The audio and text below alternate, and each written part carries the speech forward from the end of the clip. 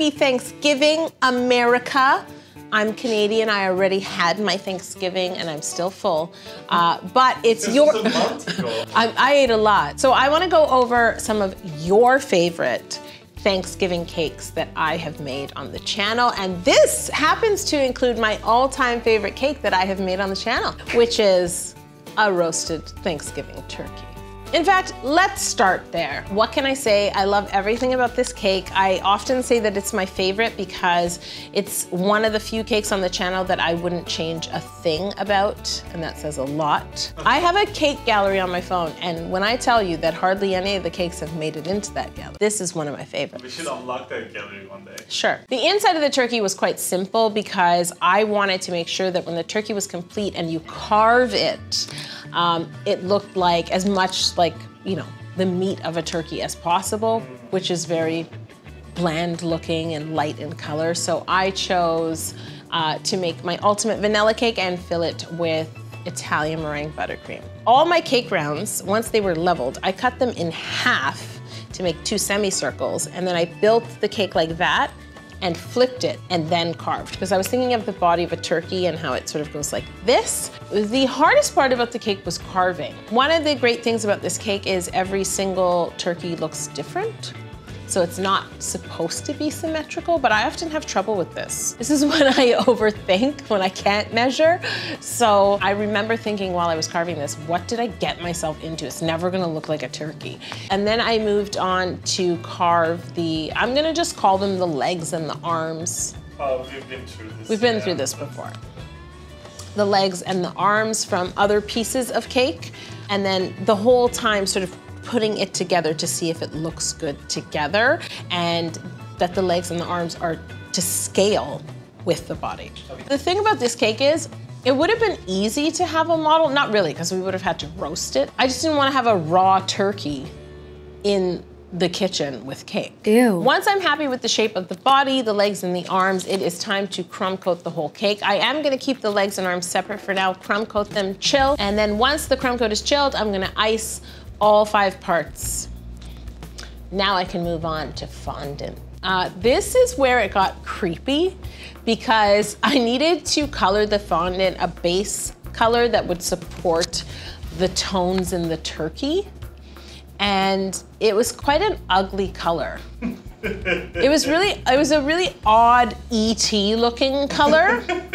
The first thing I did was cover the body with that fondant, smoothed it all over, and then I covered the legs and the arms. This is where I tried to figure out how to texture it. And what I ended up doing is using some shelf liner. It's like a silicone matte, but it has a texture.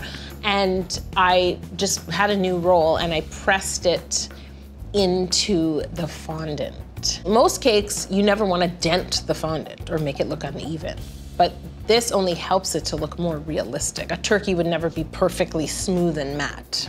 And if you do get served a smooth and matte turkey, don't eat it.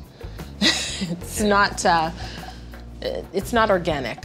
Like, is it a Botox turkey? Yeah, who knows? Are turkeys doing Botox now? They should do something about their necks, though. If I were them, I would start there. And then I have to make the wing part. It's too small to make it out of cake, and then it would have just looked unrealistic, so I made it solely out of my weird colored fondant, textured it, and added it to the cake. And again, you want to make sure to do it slightly imperfect. You don't want them to be perfectly symmetrical on the turkey, because that wouldn't happen, especially when you roast it, right? Do you think turkeys were dinosaurs? I'm sorry, what? Why do they have such small, useless wings? They must have evolved from something. So then if your theory is right, why aren't chickens and turkeys born without wings? They're not using it. Is it because they know they're delicious? Probably. If turkey and chicken loses their wings, there'll be no hot ones. This is a big problem. Yeah, that's right? I decided to make the bones out of modeling chocolate because fondant is too white to look like a bone. Modeling chocolate is already an ivory off-white. It has a nice texture to it, and it's called modeling chocolate. It's perfect for modeling shapes. What kind of chocolate are you? I'm modeling chocolate. Actually, I don't hang out with chocolate bars because I model. And Yolanda has used me to make bones, so. Has she used you? Oh no, I didn't think so. All right, so I feel like this is a video where you all learned how much I love ivory. There was a lot of ivory. Yeah. So the most important thing is to layer on the paint, because when you roast a turkey, again, it doesn't have a perfectly even color. Some parts are more well roasted, and building in layers also helps you, because if you're not happy with the first layer, you just keep adding and adding until you are happy like a painter. As I was painting, I decided to use cocoa. Loved this effect. I love it because cocoa is edible. It's the perfect tone of brown because it's a natural brown, whereas food coloring brown can be really difficult. It always has a pinkish undertone. Now, when you roast a turkey, it's very important to tie it up. You could use real string, but of course I made it. I just made myself a little rope. And then of course, the most fun part is the stuffing, which you can make just like stuffing without cooking it. So just think about replacing all the bread bits with cubes of cake and put in anything you like that goes with cake. I did dried figs, dried apricots, and I used apricot jam to keep it all together, and then put it in place as if it's bursting out of your roasted turkey. This cake is good. I love it. Look, I never talk about cake like this. I always talk about it like it's slightly defeating me. And it is. So let's move on to the next cake, which is a sweet potato casserole. I've never actually had a sweet potato casserole, but I hear that it is a very traditional American dessert, especially for Thanksgiving. And so I decided to cakeify it, casserole dish and all. The best part of this cake is it is infused with the flavors that are in this dessert. So I made it out of sweet potato cake, which is exactly like my carrot cake, but I replaced the grated carrot with grated sweet potato when I make the batter. I'm gonna carve the cake because casserole dishes are beveled. What you wanna do is take your leveled cake and then whatever's gonna be the bottom, you're gonna cut a little A-line on all 4 sides, as well as round out the corners the way that a casserole dish would be. And then I left the cake upside down for the whole decorating process until I flipped it over to top it. The other thing I love about this cake is I made brown sugar buttercream. I think this is the first time. It's so good. And with the sweet potato cake, and it has that molassesy sweetness. Perfect pairing. And it's like a hug. It's like a hug. I should have written that in Layer Up. Brown sugar buttercream, like a hug. Yeah. Once you're happy with the shape of the cake, you can crumb coat it, ice it, the usual, and then it was time for me to cover it in my very fall-inspired color, a reddish pumpkin-y tone. And I think it looks great. I actually think it's one of the reasons that this cake looks so great.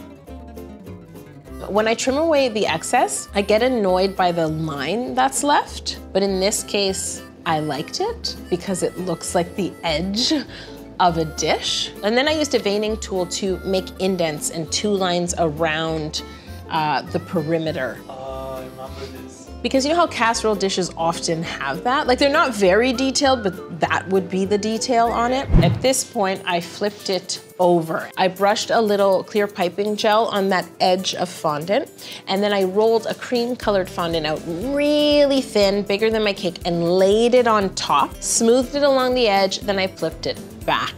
And the reason I did this is that inner color of the casserole dish often extends to the top of the handles. And I had to do it in a seamless way. The next thing I did is create handles, and for this I used foam core. The handles don't jut out a lot, they tend to be very shallow, but even if I just made them out of gum paste, I would have had to make them so far in advance to let them dry.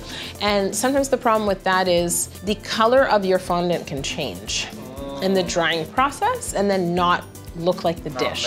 I added the handles on either side. Then what I did is I trimmed the cream fondant all the way around the dish, including the handles. And you need to do this carefully. And now flip the cake back over. So now the whole top is covered cream, but we need to just make this look as if it's an edge. I'll just use like mat board that you use for framing pictures, and I cut like a 1/4 inch. And then I use that as a guide to cut all along the casserole dish. So it's like framing, as if it's the top edge. So I made my spice nuts. They are delicious. They're in my book layer up. And of course I want to make sure I have toasted marshmallows on top of this sweet potato casserole, and I'm just going to top the casserole. I loved it. I have this cake in my phone. Ha! And I can't tell you how many people, when I show it to them, they think it's a casserole dish. Yeah. Like it doesn't fit when I scroll through that album. Like, why is that one in a dish? I'm like, no, that's cake. We're gonna move on to the final cake, and I feel like I'm gonna cause a Thanksgiving dessert battle, because the final cake is a giant slice of pumpkin pie. So feel free to let us know what you do in your household. Is it sweet potato casserole or is it pumpkin pie? For the pumpkin pie, Orhan, I baked your favorite cake, which is my pumpkin spice cake, and I used a template to cut out a triangle that looks like a slice. Use that template on all 4 of your cakes, and then you're gonna have 4 sections to build up the slice. I approached this cake really differently. I knew that fondant wouldn't really look like pumpkin pie, the inside of a pumpkin pie. So what I did is I created a cake paste. In fact, I just realized I did that when I rewatched the video right now. We just paused and I rewatched it because I thought, what am I doing? So all that leftover cake you have that's cut away, we're gonna make use of that. You can put it in a food processor, blend it into crumbs, and then put it in a mixing bowl and add piping gel and buttercream to it. Blended it together till it was like the thickness of ganache, because what I did is piped a fence with that. Lay the first one down, pipe a fence of this pumpkin spice cake paste, fill in between the fence with Italian meringue buttercream, and then repeat until you stack the whole cake.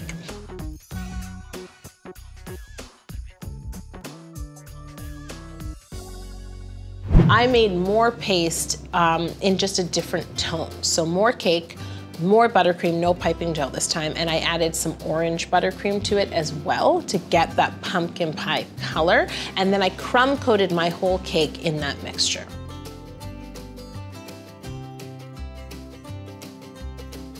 So the next thing I had to do when the crumb coat was chilled is ice the whole cake in the cake paste. When I iced the sides, I wanted to make it look like it was a cut slice of pie. So I purposely iced downward and pulled away. Once we do that, we're good. We're gonna chill the cake, and then the next thing you need to do is create some fondant that looks like pastry. So for this, guess what? Ivory. These are back in the ivory days. Hardcore ivory, yeah, ivory core. You might have heard of it, I invented it. The next thing you need to do is trim the fondant. So you wanna take a sharp paring knife and trim it along the side, down the side, across the bottom edge, across the other bottom edge, and down the other side as well. And then the top, I inserted toothpicks an equal distance from each other into the fondant and into the cake. And that way it was supporting the fondant, and I could just leave it in place. The next thing I'm gonna do is put fork indents, and I have a giant fork, so I use that to make imprints into the fondant, and the next thing I have to do is paint that fondant.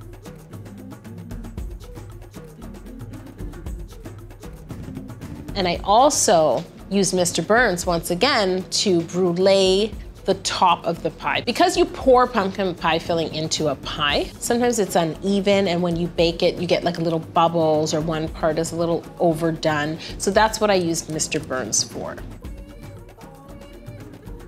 And I just added several dollops, as if you just cut yourself a slice and you're just getting a dollop of whipped cream from the bowl and you're putting it on top and you're about to eat. And you're already really full from the turkey and everything else, but there's no way you're giving up pumpkin pie. So there you have it, guys. I hope you enjoy your Thanksgiving turkeys. And again, I wanna know which dessert wins. Sweet potato casserole or pumpkin pie. And also, is there a Thanksgiving cake that I haven't caked that you want to see me cake? Leave it in the comments below, and I just want you to know that I'm thankful you're all here. I'll see you next week.